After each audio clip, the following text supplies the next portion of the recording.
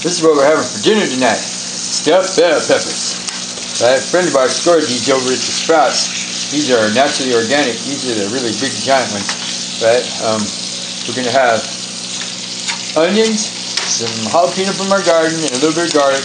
And Margaret's cooking the 92% real hamburger meat and ham with a little fat. And over here in the old Hooper box, we have some jasmine rice, babe? Yes. We have some jasmine rice cooking and stuff with the meat and the bell peppers.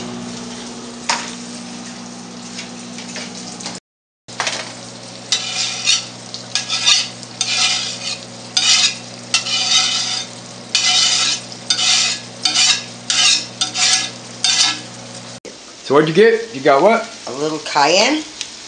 Gonna sprinkle a little cayenne on it. You can see it's not that much. Oh, about a quarter teaspoon? About that. Who's next? Pepper.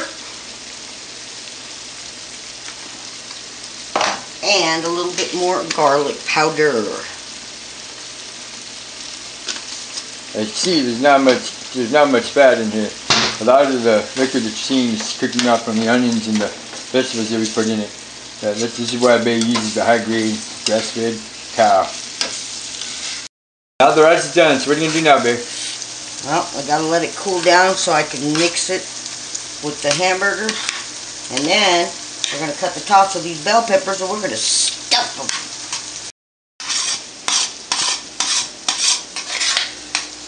As you can see, microwave dishes do burn. That's only if you put it in a microwave that doesn't have the turntable. If it doesn't move, if it just sits still, it'll burn. Okay, so the rice and the meat mixtures mixed together, right? Yep. There we go. What do you got there? Basil from the garden, and it's the basil flowers that we're going to put in the food. See, it's all finely ground up. We'll just do a little bit more. This has some leaves in it. This is the stuff that we grew last year. Yes, it is. Oh man, it smells really good. This is Thai basil, by the way. Yes, it is. Yeah, that's Margaret in her magic pantry box over there. Where your city is, but you're normally grocery stores here in Phoenix, they have these stickers on the fruit. The ones that start with 4,000 are usually organic. Any like 9,000 or whatever comes from the west side out there, but usually the ones that start with 4,000 are organic. So basically, we're going to cut the lids off, and we're going to clean out the insides.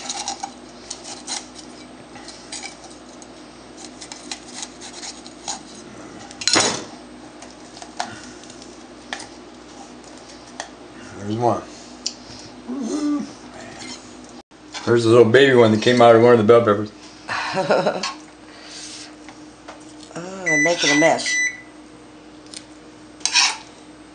That was the oven telling us that it's preheated and it's ready to go. Right on time, huh, babe? Yes.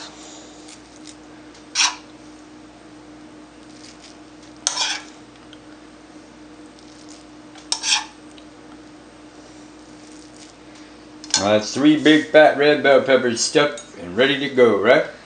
So that's in the oven, 350 for how long, babe? About 30 to 45 minutes. And now it's time to wait. Here we go. Oh, look at this. Ooh, yeah, they're sizzling. I can hear it. Here.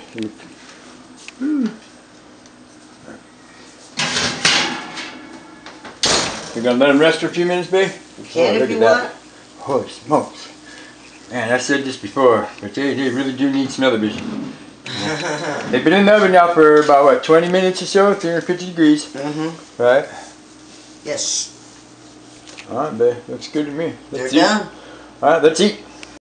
Margaret's secret ingredient right here, what nobody knows is that there's this little Mexican restaurant down the street where we live at. It's called Norteños, and they make this seriously good ass little chili sauce. I don't even know what it's called, but this is Margaret's secret ingredient right here. You pour it. That's why we make it this way, because you pour this stuff on top. Oh man, it is so good.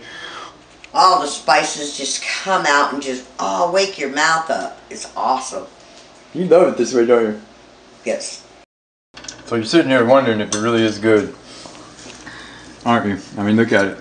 This stuff is serious. All right. Bell pepper, yeah.